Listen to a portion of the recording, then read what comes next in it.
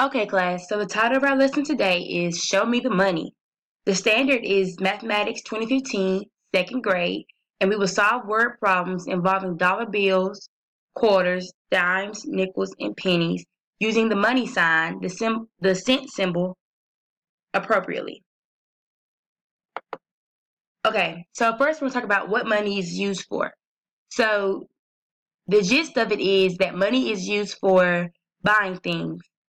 If you want a piece of candy, you're going to buy it. You're going to give the person money in order to get the piece of candy.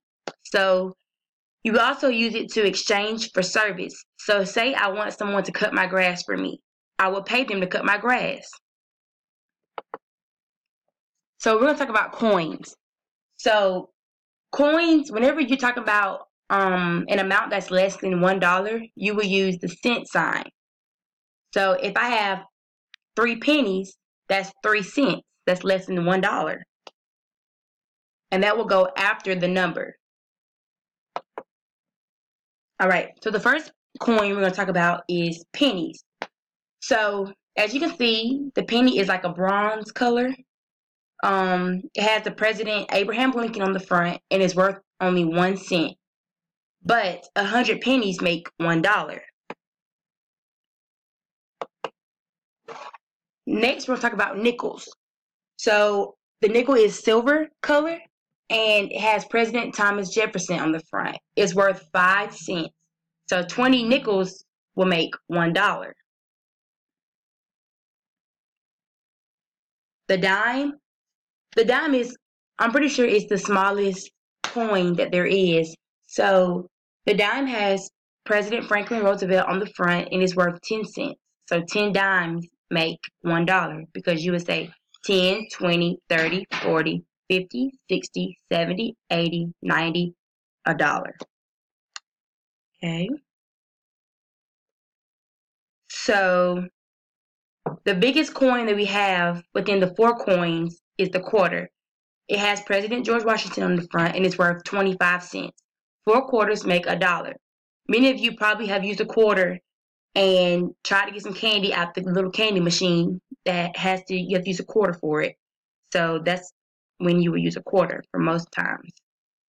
Then next we have the dollar bill. Whenever we're talking about an amount that's greater than $1, we're going to use the dollar sign. The dollar bill is worth $1. But if I had $2 bills, then I would have $2. So let's watch this little video about singing about money. I'm sorry, singing about money.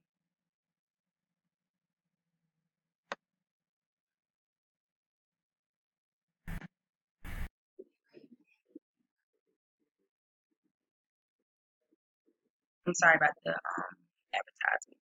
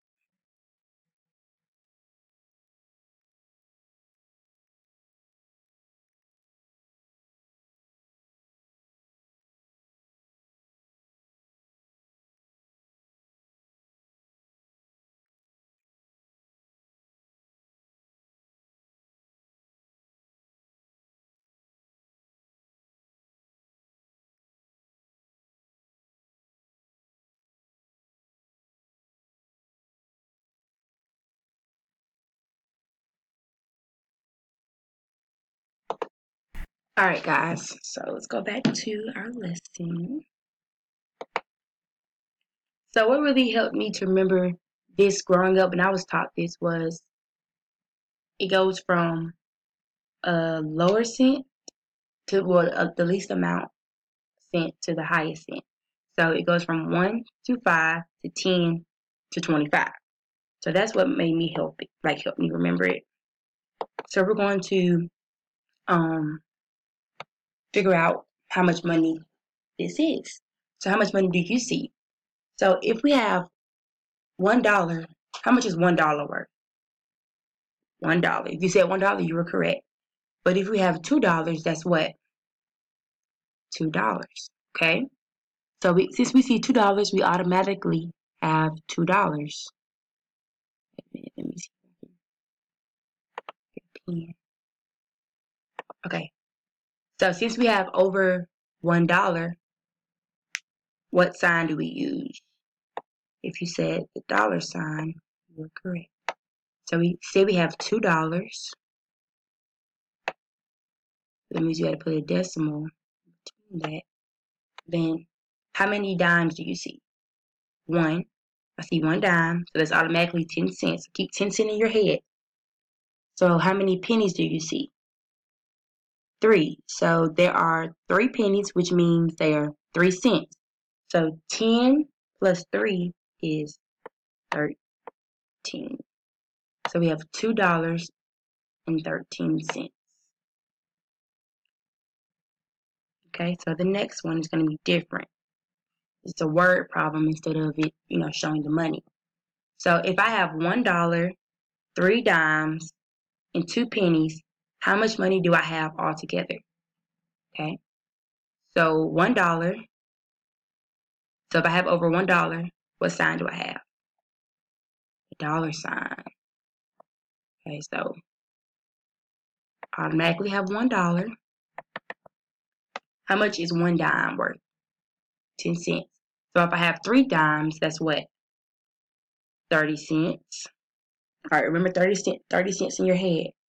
And if I have 2 pennies, how much is that worth? 2 cents. So 30 plus 2 equals 32. So we have $1.32. Okay, guys.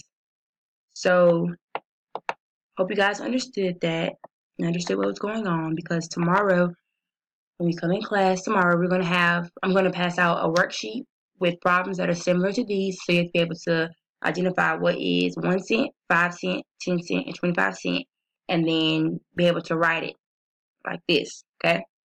And then I'm also going to, I'm going to take that up or whatever, and I'm going to grade it for you guys and give that to you. And I'm going to also introduce our in-class store.